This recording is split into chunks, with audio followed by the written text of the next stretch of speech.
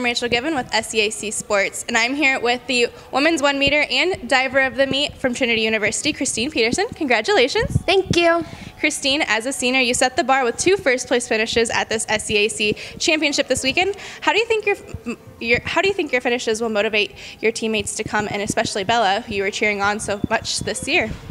I hope that Bella was motivated all season and that I was a leader for her all season, and that I got to just show her what hard work and a positive attitude can get you.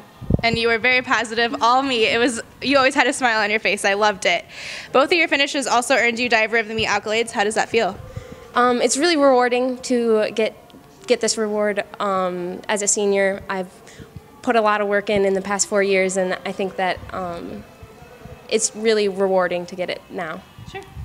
And your score tonight on the 1 meter, 4:07 even, earned you NCAA regional qualifications. How will you prepare for this high-pressure meet coming up?